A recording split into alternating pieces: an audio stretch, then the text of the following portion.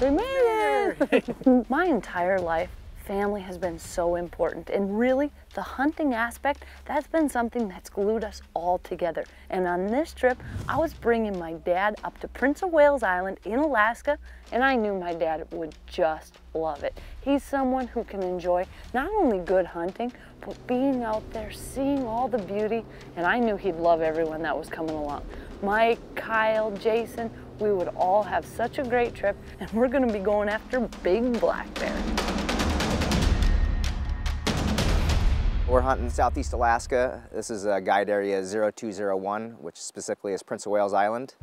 We're hunting the east side of Prince of Wales just because of the logistics from Ketchikan. It's easier for me to get from Ketchikan to the east side. I've got a couple cabins over here that makes it a little nicer hunt. I don't think the black bears get any bigger than this part of the country here in southeast Alaska, northern British Columbia.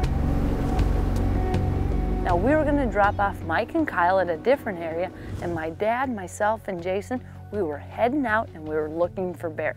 Now how we usually do a lot of the bear hunting here is we'll go around in the bigger boat and we're watching these grass flats.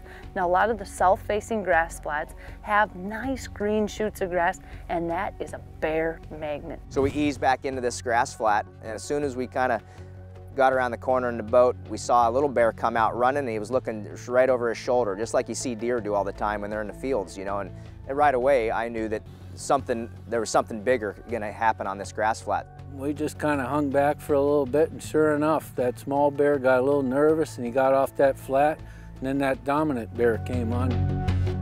And as soon as we saw it, you could just see my dad's eyes just light right up, and he's like, that's huge. And we're like, absolutely. And Jason goes, well, do you like him? Do you want to shoot him? He's like, well, yes, of course. And Jason said, well, we can't do it from here. It's just too far of a shot.